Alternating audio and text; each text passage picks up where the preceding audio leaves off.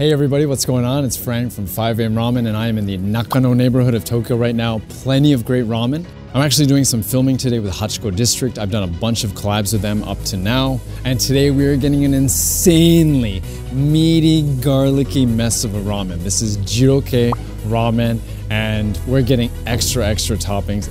It's gonna be quite a thing to tackle. Here we go.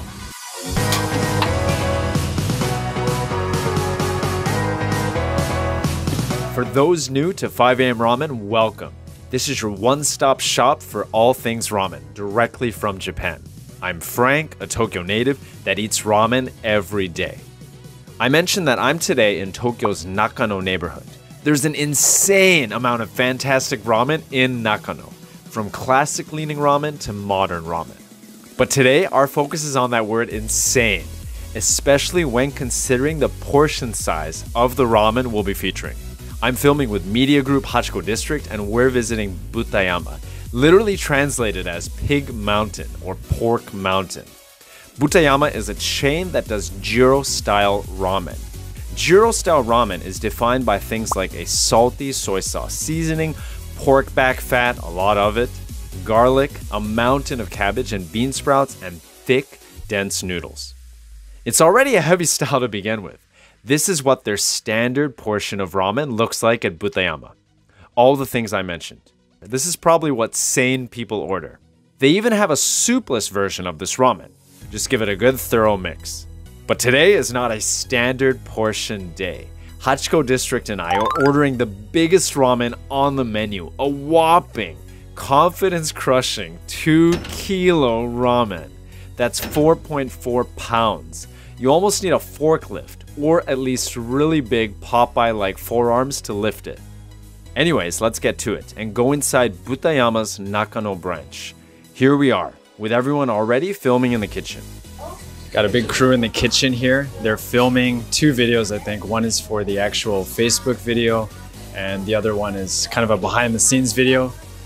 We got AJ over here, getting ready for the mountain we're gonna climb. Here's our buttons. And I think basically we're getting this guy here, which is double portions of pork. I think we're adding some cheese as well and extra meat. So this is going to be massive. From here, I'm jumping in the kitchen myself to watch the staff at Butayama create this monster of a ramen. First on the agenda is the shoyu tare or soy sauce seasoning. It's bold and salty, basically the flavor foundation of this ramen. Now the soup is a rich pork bone based one, with extra pork fat for good measure. Of course. I want to point out that it's super greasy in the ramen shop kitchen. This is usually the case with this style of ramen. You're almost slipping and sliding when you're walking around. Most of the time, the staff wear boots actually. Now let's move on to the noodles. Thick noodles here. Coming back to the tikka machine, their small portion of ramen comes with 250 grams of noodles. One below that is the mini portion, and this comes with 125 grams. Large and above is a bowling ball of noodles, 375 grams. And the noodles are ready. I think there's something always satisfying about watching the yugiri, or the straining of the noodles. I want to point out that this is a massive table, required for the massive portion of noodles that we're getting.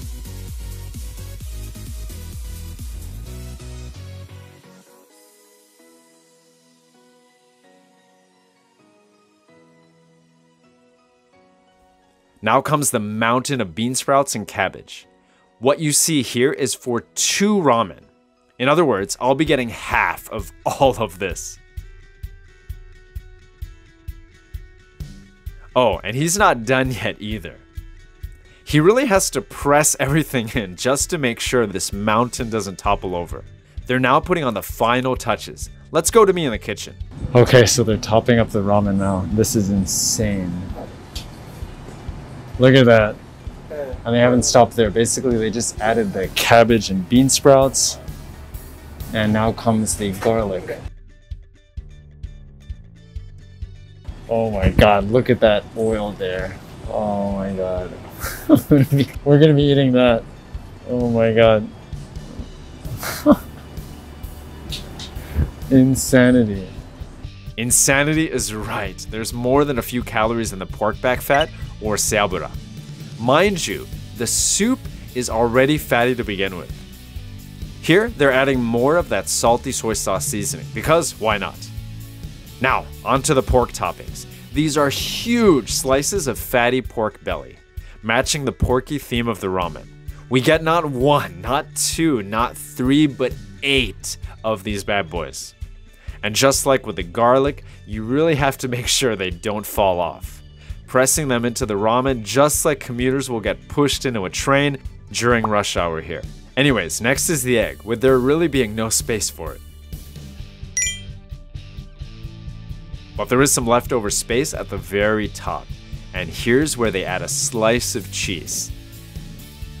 It's like a little hat on top of this ramen. And this is the finished product. It's like the Technodrome with pork, Mount Doom spewing pork back fat instead of lava. Whatever you want to call it, it's crazy. Bear in mind, this is what the standard portion looks like. They're doing the same things to it, but on a much, much smaller scale. What on earth have I gotten myself into? We all pose with the ramen, get some good footage before actually diving in.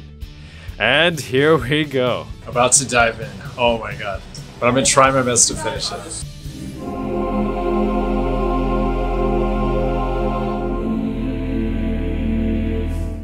I don't even know where to start, and like you pick something up, like everything just falls off. Like the bean sprouts, the cabbage, my god.